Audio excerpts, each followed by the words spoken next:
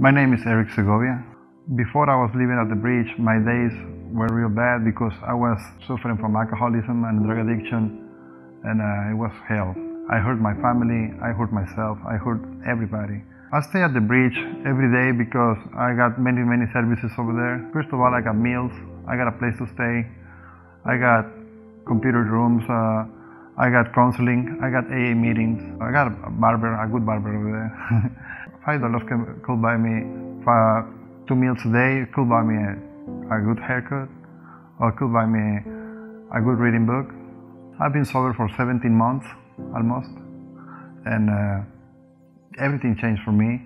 I get my GED, I enroll in college, I got a new job at UPS, I got a new apartment.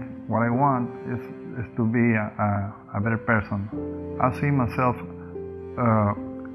living in a nice place, having a nice job, finishing my school, and living back with my family.